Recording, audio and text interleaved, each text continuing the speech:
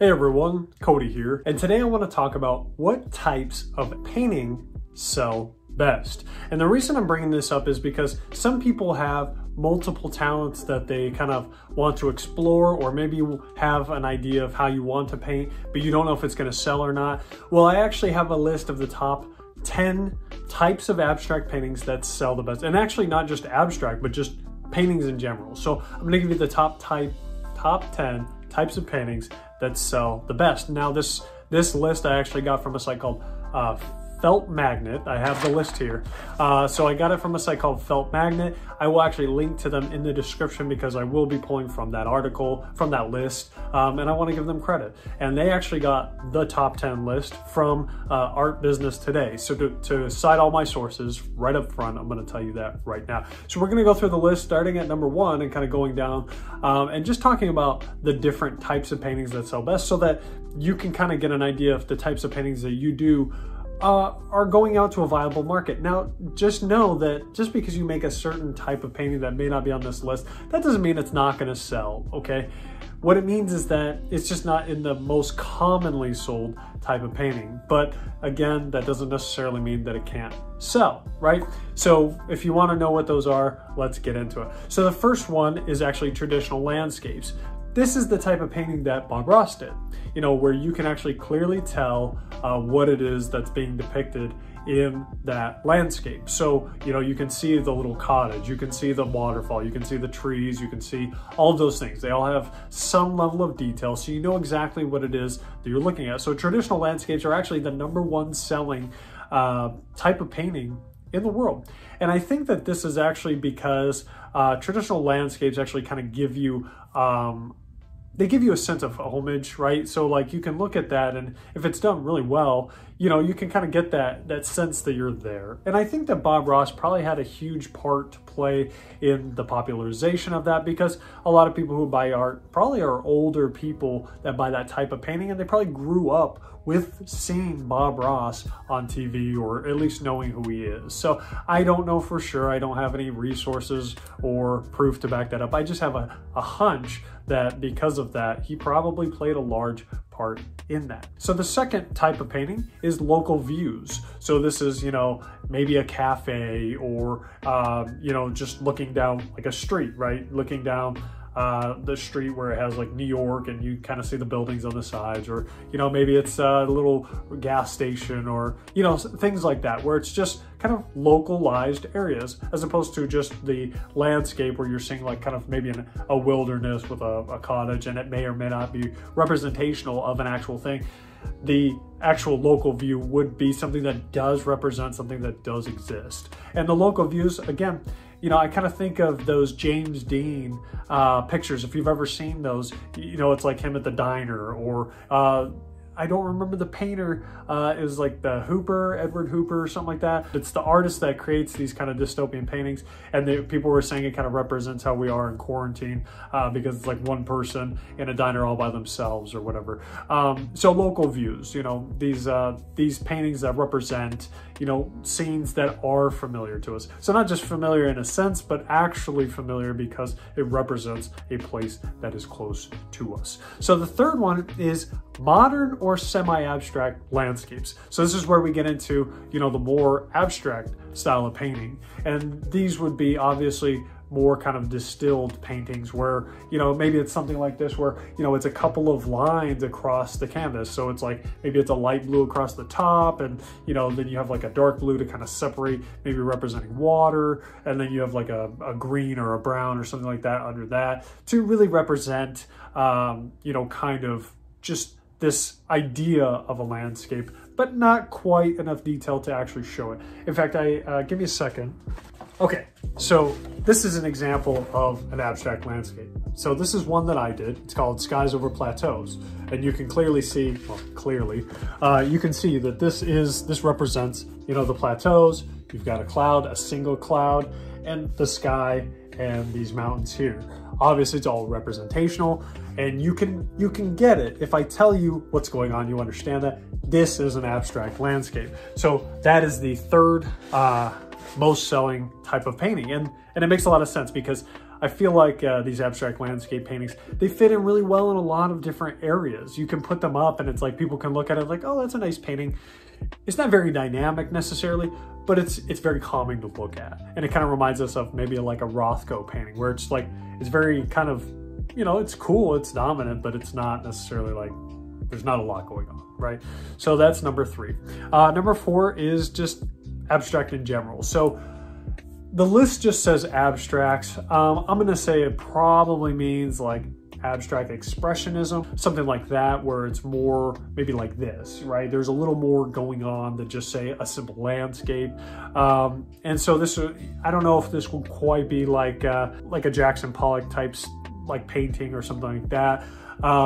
But the list just says abstract in general. So I would assume it probably means something with a lot of color, maybe a lot of movement, and that type of abstract painting where it's full abstract. It's not even trying to be a landscape or anything. It's just a representation of color or form or energy or something. So that is the 4th type. So if you make, you know, that kind of abstract art, there's probably a market for it somewhere. So number 5 is dogs. It's quite simply dogs, which that makes a lot of sense. There are a lot of dedicated dog lovers, dog owners out there. And actually my grandmother used to be a dog breeder. She used to breed Pekingese dogs. The little, they're like little short dogs with long hair. I can't stand them. No offense to them or anything, or to my grandmother. But I wasn't a big fan of these dogs. I just thought they were kind of weird. But anyway, you know, she loved these Pekingese. She bred them. She showed them. She had like 16 of them at one time. It was crazy trying to, you know, because I lived with her for a while when I was younger, and it's just having all these dogs in the house was nuts. But she loved them, right? And she had pictures of Pekingese, and you know, she had Pekingese everything, right? So she was very dedicated towards that. So it makes a lot of sense that, you know, people would love their dogs and they would want a painting of it, especially if maybe that dog passes away, or, you know, they just are infatuated with a certain type of dog. You know, people get these paintings. So dogs, you know, people are very dedicated when it comes to dogs. And actually my wife's mom has like a certain couple of dogs. I'm not going to say what, but she has some, you know, magnets and stuff and little keychains like I'm a such and such owner, or the bumper stickers. You get what I'm saying. So people are very dedicated when it comes to dog ownership. So that is number 5. So number 6 is figure studies.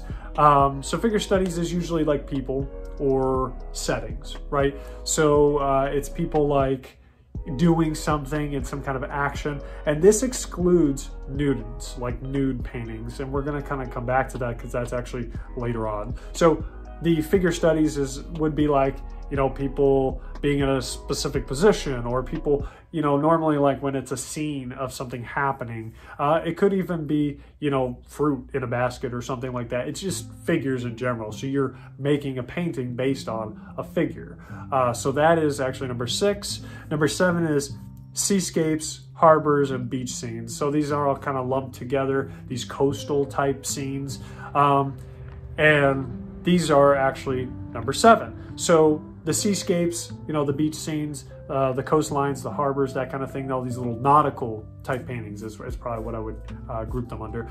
These are number 7, which makes a lot of sense because it's not quite as, you know, popular as just maybe abstract landscapes, which don't necessarily say anything and kind of fit in a nice category. Or it's not like these homey kind of, you know, paintings that you see when you like see a cottage in the middle of the woods and you just think, oh man, I wish I could just be there by myself. Right? These coastal scenes are a little bit different. They generally indicate a little bit more life, or even maybe a little bit of loneliness.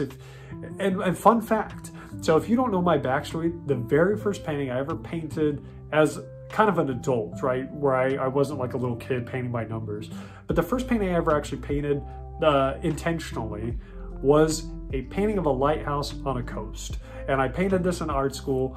It was not very good. I actually still have that painting from like, you know, almost 20 years ago. I still have that painting, and my art teacher told me it was not good. And it wasn't even abstract, right? It was an actual, like, I don't know if it would be like a naturalistic or surrealistic type of painting. But, you know, I made this painting. It was not very good. You could almost say it was abstract. It was that bad, right? And that's not a bash on abstract, it's just the lines were not clean and, you know, the colors were kind of muddy and stuff like that. But anyway, that was actually the first painting I did, was like a coastal, you know, type painting of a lighthouse. And maybe I'll pull it out one day and show you guys, and maybe we'll try to do an abstract version of it or something. I don't know. We'll go crazy with it. I don't know. Anyway, that is number 7, which makes a lot of sense. You know, there's kind of a nostalgia, especially if you have some kind of past with, you know, coastal lines. Maybe you lived on one, maybe your family, you know, had to do with, you know, boats or something, or, you know, just that kind of thing, that feeling of the ocean or water, that, you know, that resonates with a lot of people. So that makes a lot of sense on why those would be popular.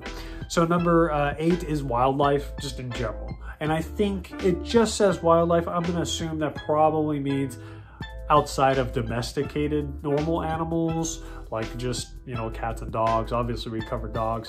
Cats isn't even on the list, sorry folks. But probably means like, you know, cows and buffalo, birds, that types of thing, things that are actually out in nature. Those are pretty decent selling, which again makes sense, you know, especially if you get someone who, you know, is a farmer and they really love animals. They might have those types of animals, or someone who loves birds, or someone who, you know, loves bison, like those Indian paintings. You know, there's a lot of Native American paintings of bison, you know, and stuff like that, or, you know, those wolves, you know, that kind of thing. And that's not to fit it in that category, but just to make a point that, you know, there's certain animals that fit into certain niches that people really resonate with. So wildlife is number 8. Number 9 is impressionistic landscapes. And I think I have an idea exactly of kind of what they're talking about. I guess this would kind of be like a Monet, but I don't know for sure how his would fit into that. It's these really, they're abstract paintings.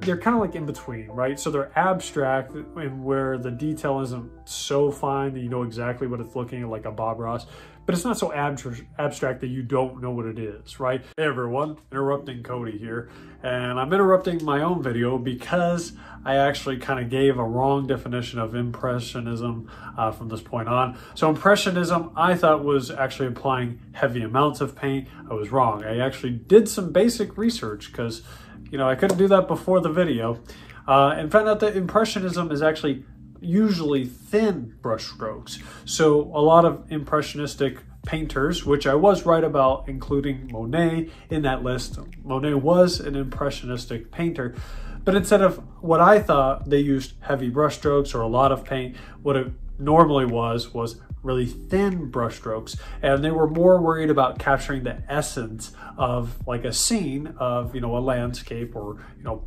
some are even portraits. They were more worried about capturing the color and the essence of you know, a scene, as opposed to the detail. So they used usually thin and kind of broken brush strokes to capture painting. And sometimes they wouldn't have necessarily all the detail there, but they would have a lot of color to really make that painting come alive. And so that is an Impressionism painting. And again, I was wrong about that, so I wanted to clear that up, and I just wanted to give you the right information on that in this video. So that's it. I'm going to cut back to the other video. The last one is nudes, which I kind of touched on earlier. I don't think I really have to explain why nudes would be so popular. You know, and honestly, it's not my cup of tea. Obviously, I'm an artist, and that doesn't necessarily mean I agree with everything, although I've seen nudes that were done very well. But I do understand the concept of it. You know, people just enjoy, you know, the human body. And it's, even if it wasn't something that was adult, you know, just seeing, you know, a figure of someone kind of in a natural habitat, I guess, I can understand why people would just kind of find that fascinating if it wasn't anything else. I'm not going to kind of get into that, or even the motives of why people buy that type of art, because it's really up to them. That's on them. I'm not passing any judgment. I really don't care what you buy. I just personally, you know, don't prefer that. Those are the top 10. So if you create art in any one of those categories, then you're probably covered. Or if you're thinking about doing art, because you might be able to kind of do art in one of these categories, these are the top 10s. And so, you know, if you're considering kind of, you know, maybe what category to go into, or does the type of work that you do sell, because the thing is, folks, is that, you know, if you're selling art and it's just not going anywhere, you're trying to sell pieces and they're just not selling, you might think, well, maybe I'm in the wrong category. But the truth is that if you fit in one of these categories, it's probably that you're not in the wrong category. It's probably that there's just so much dang competition out there. There's a lot of talented artists, and it's not that you're any more or less talented than anyone else. That probably is true. We're all better than some, worse than others, right? That's just how life works. Unless we were at the top of the chain, right? And even then, those people make things that aren't that great, or, you know, or if they are the best and no one can beat them at that thing, it's only because they've been doing it for so long and we're just not at that level, right? But the thing is that it's not necessarily that you're probably in the wrong category. It's just that they've been doing it for a long time and you kind of still have to build up your notoriety. You have to basically put yourself out there, and because there's so much noise out there and there's so much competition, you really have to drive it home on why people should choose your art. So you really just have to keep pushing through and promoting that stuff to really get it out there for people to see. So that's it. I hope you enjoyed this video. I hope you found it useful. If you did, please let me know. If not, you can let me know. Be sure to, you know, like, subscribe, all the cool stuff if you really found it valuable. If not, then I would totally understand you not watching another one of my videos. Your call. Anyways, I appreciate you watching. Thank you for all of your attention. I will see you guys in the next one. Take care. God bless, and I'll see you then.